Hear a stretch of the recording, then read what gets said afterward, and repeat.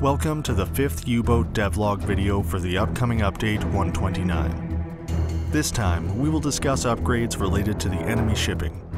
Since this update, neutral ships that are headed to the blockade enemy ports now become a valid prize for your U-Boat.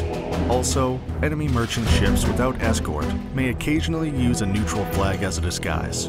If you manage to sink such a less obvious target, you will be well rewarded by the High Command. But beware, because if the ship turns out to be involved in a neutral trade, your actions may lead to a humanitarian crisis, or at the very least, a diplomatic incident.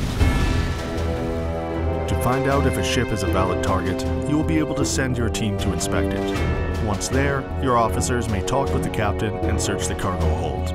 Keep your eyes open, because if unexpected dangers appear during the inspection, your crew may become stranded. It's also going to be possible to send a team to abandoned ships. Your crew can then search the compartments, and if you have a skilled engineer, you can save torpedoes by sinking it with explosives. Lastly, since this update, enemy vessels will transport a much more varied cargo like iron ore, lumber, rubber, and in rare cases, even gold. The routes on which these goods will be shipped are historically accurate. That's all that we want to share with you in today's video.